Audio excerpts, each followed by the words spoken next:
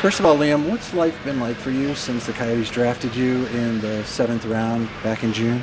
It's been very exciting. I'd say a lot of hard work been put in after the development camp.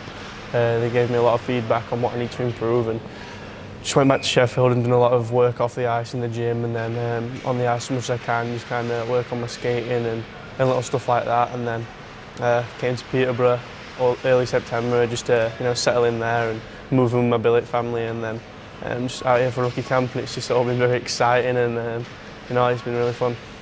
Yes, please tell us about your decision to sign with Peterborough of the Ontario Hockey League. Obviously, I'm guessing you want to get accustomed more to playing in North America. You've been playing on Olympic-sized rinks.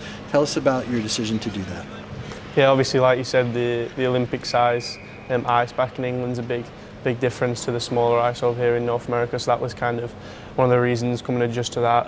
Obviously the NHL's played on that size ice, so you want to adjust to that as quick as you can, and obviously playing in the Ontario Hockey League, it's the best junior league in the world. It gets the most players developed and moved on into the NHL, so obviously that's what I wanted to go and do, and NHL's where I want to be. That's the end goal. So if the Ontario Hockey League's the right move, then obviously that's what I'm going to do.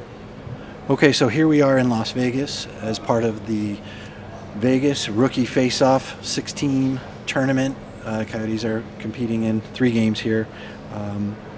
You played in the first game against San Jose. What did you think of that experience? How different was it, or how similar was it to the hockey you've been playing in England? It was a good experience just to kind of put the Coyotes jersey on. That was it was an amazing feeling. The game was a really good game. Obviously not the result we wanted, but it was really fun to play in, and it wasn't much different from what I've been playing in England. Maybe just a little less physical, I'd say. Obviously playing in a men's league, guys are a lot bigger. So, but no, it was really fun overall. Where do you feel you are on your journey to make it to the NHL? How much work needs to be done? Obviously, this is your first season coming up, as we mentioned, in North America. But what are you going to be working on, and how close do you think you are to getting where you want to go? I'm just working on everything, every aspect I can improve. Obviously, I want to get bigger. I'm not a big guy, so I want to get bigger and stronger and put on weight.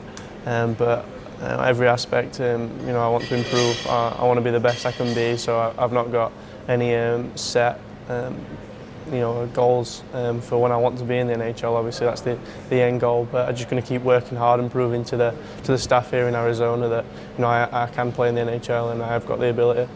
You're here with 29 other players who are looking to get noticed at this event in training camp.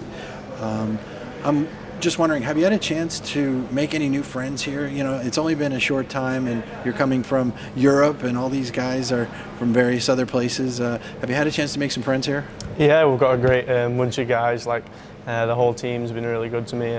They like my story coming from England. They find it a little different, and they always joke with me with my accent and the way I speak. So no, it's a great bunch of guys, and I've got really close with a few of them, and it's I enjoy coming back to Arizona and meeting up with them all. It's great fun, and the ice hockey is even better. We all play, we all get on, and it's just really good.